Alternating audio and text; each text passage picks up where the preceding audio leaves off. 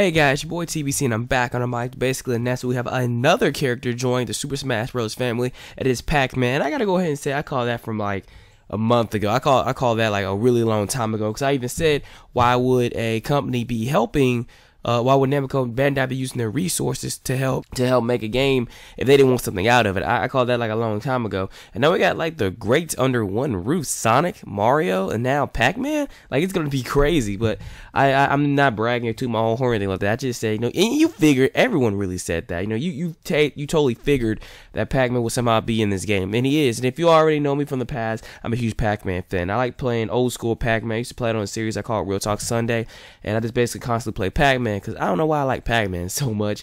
But anyway, are you happy Pac-Man's back? Pac-Man's back. Are you going to be using Pac-Man? Later, guys. God bless. Peace. And thanks for watching. Later, Banana Nation.